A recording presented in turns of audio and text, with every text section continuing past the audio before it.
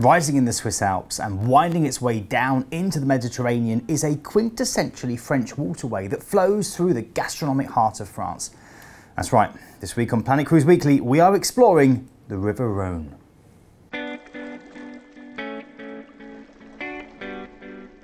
Well, hello and welcome to episode 76 of Planet Cruise Weekly. I'm Keith, ex-cruise director and general waffler about the cruise industry, and this is Glenn, a gentleman who claims to have worked on board, but what it actually means is he was in charge of the destination services, which means he basically spent his time having his eyebrows waxed, checking out helicopter rides, making sure the catamaran's all right, and playing with dolphins, getting a suntan, doing very little. Yeah. So what am I doing back here then? I don't know. No idea. You pull the short straw. Yeah, exactly. Yeah. Okay, this week we're going to take a look at an area that is pretty much guaranteed to make you pile on more than a couple of pounds, because the Rhone Valley and that particular region of France are some of the best wine and cheese in the world. And if you're like me and Glenn, you like your wine and your cheese.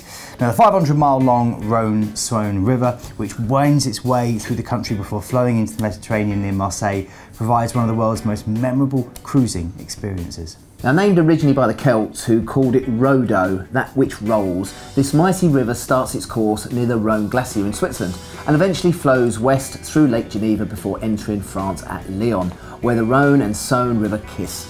But the river divides again at Arles, becoming the Grand Rhone and the Petit Rhone, both of which course down to the Mediterranean via Comminges, a spectacular river delta famed for its distinctive horses and bulls.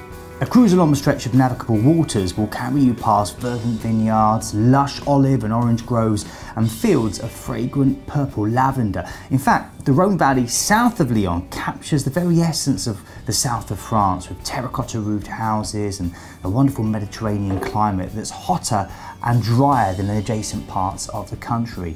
And the river delta begins at Arles and extends through the plain and the salt marshes of the Comminges to the sea.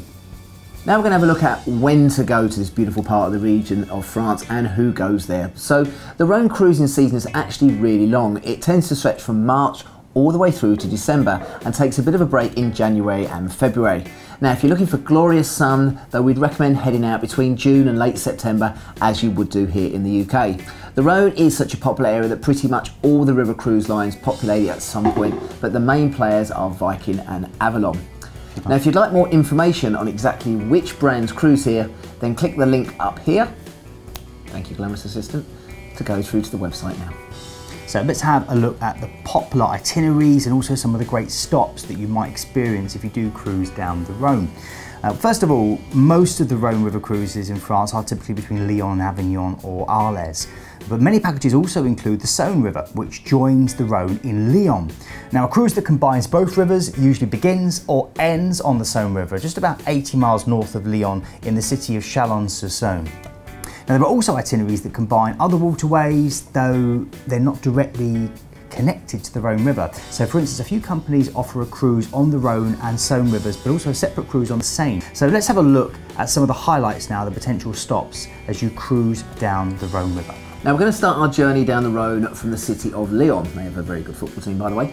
And although we're starting our guide here, as we've just mentioned, some river cruises do start slightly further north. But this is on the Saône, but we'll leave those destinations for another time. The capital of the Rhone Alps region, Lyon, is the second largest metropolitan area in France. But this historic city actually beats Paris as a cruising destination thanks to its prime location at the confluence of the Rhone and the Saône rivers. The original medieval town of Vieux-Lyon was founded in 43 BC by Lieutenant Julius Caesar on a hilltop district which you can still visit called Fourvière. Ruins of this Roman settlement are recognised as a UNESCO World Heritage Site, which is fantastic, and there's concerts and operas still held in this ancient amphitheatre every summer, which is only partially intact but really beautifully atmospheric. Due to its twin riverside location, Lyon had a thriving docklands that over the years fell into disrepair due to the underuse, but Lyon has recently embarked on a €3 billion regeneration project that will see the heart of the city double in size. Now, if you team this up with the recent development of the direct rail link to Lyon from London, the city is becoming even more popular as a city break location. Now, while we're on the subject of dockyard regeneration, one of the first places you should consider visiting is a place called the Musée de Confluence. This building is a major part of the regeneration and it's stunning to look at, let alone go inside. Inside the museum, it tells the story of humanity through a collection of 2 million, yes, you did hear me correctly, 2 million objects, including a 1,000-year-old mummy, one of Glenn's ex-girlfriends, and a piece of old moon rock.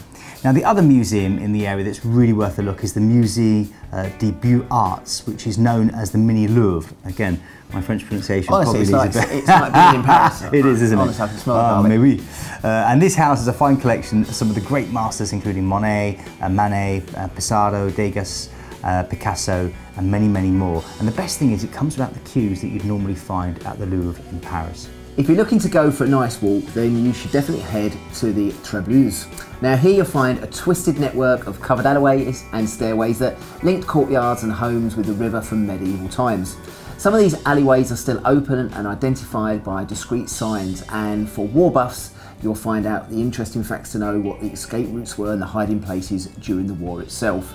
Now, while you're out for a walk, you can also take in some seriously impressive street art painted by the Site Création Cooperative.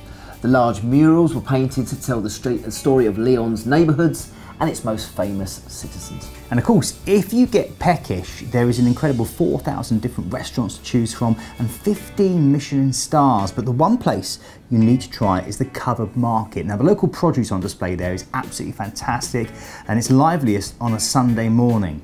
There are many great places to eat, and of course, we can't go into each one, but if you do get a chance to go out and eat in Lyon, do take it because you won't be disappointed. Next up on our trip down the Rhone, we have Vienne. Not Vienna, but Vienne, which is a historian's dream.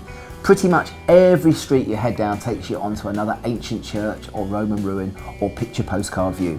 The great thing here is that you can buy a ticket that will gain you entrance to all the local monuments and museums during a 48-hour period for only €6. Bargain.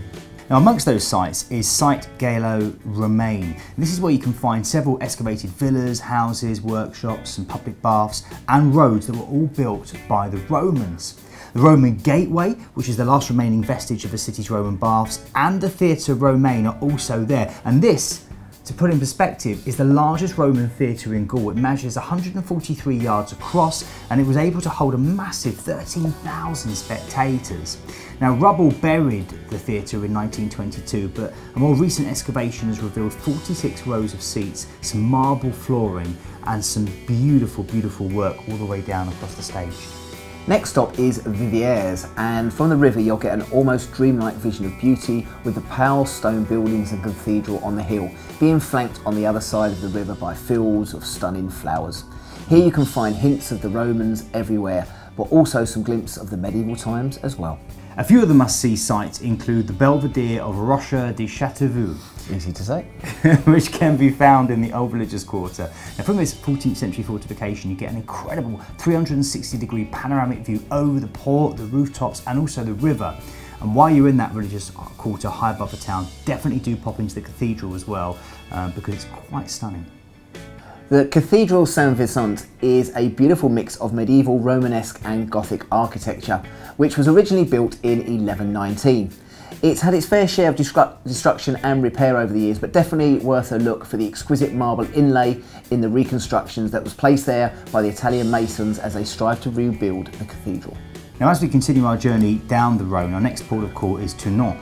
And the first site that will catch your eye here is the Passerelle Marc Seguin. It's built in 1849 by engineer Marc Seguin, and it's noted as being the first suspension bridge with iron cables and is actually listed as a historic monument.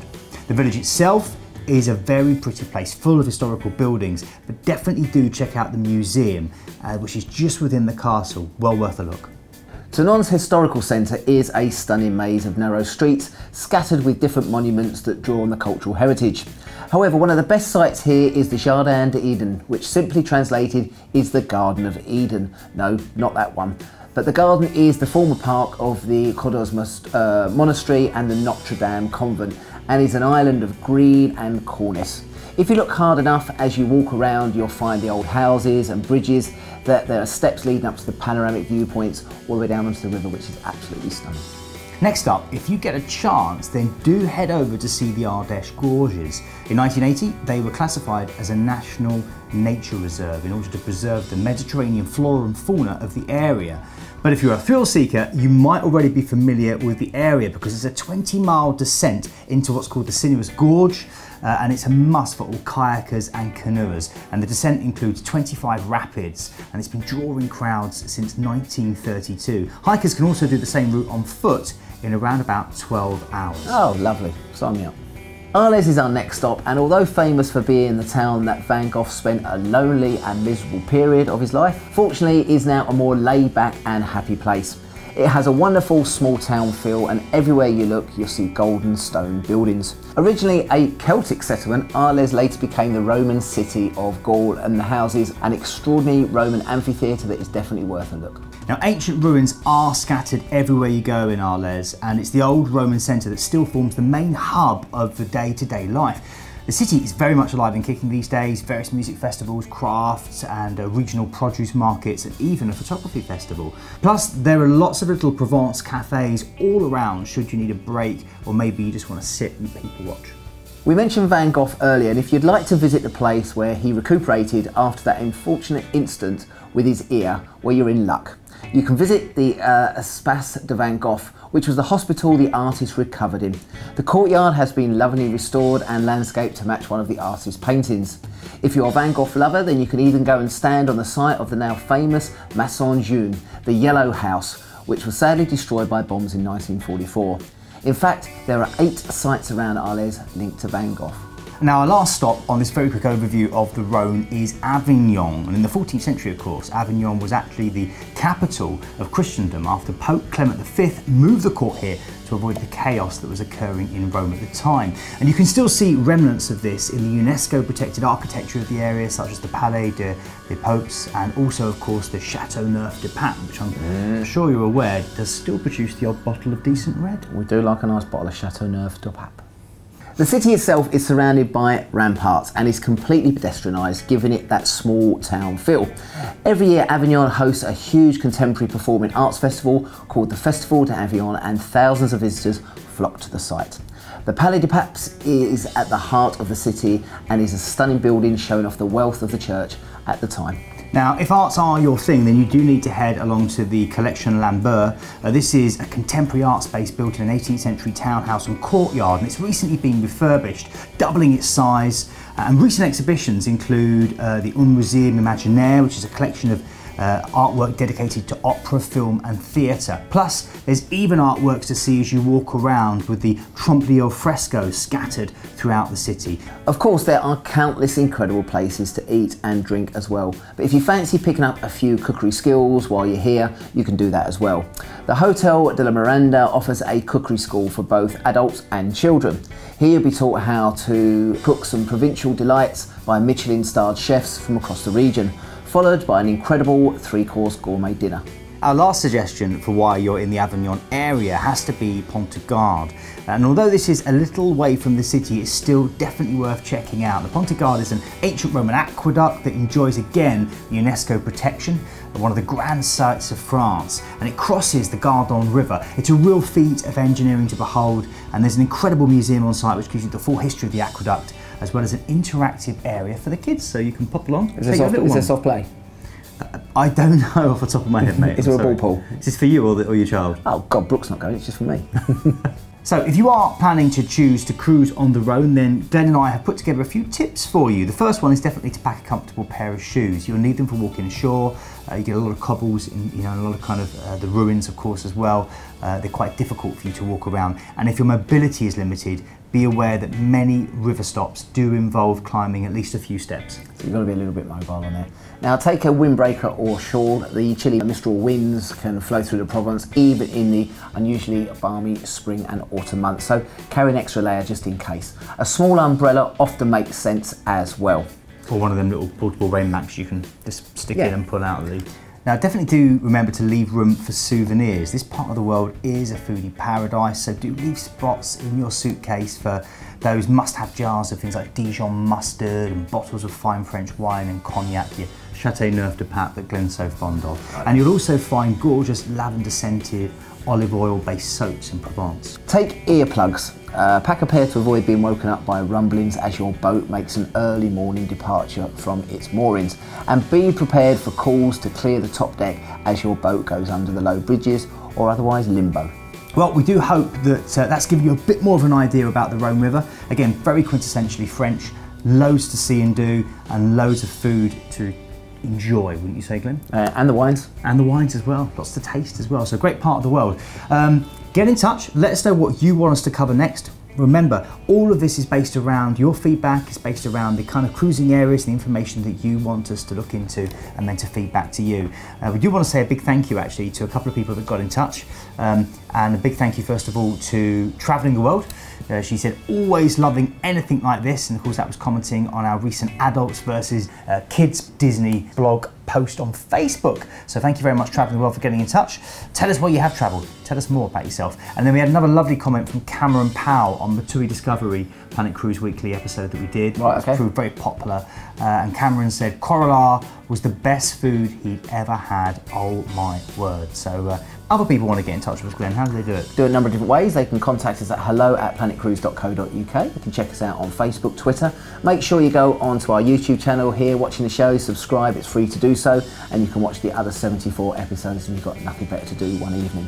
Then also go onto our website, planetcruise.co.uk. That'll bring up all the cruises, you can filter the ones for you. Well, thanks very much for watching, and we'll see you soon. Cheers, guys.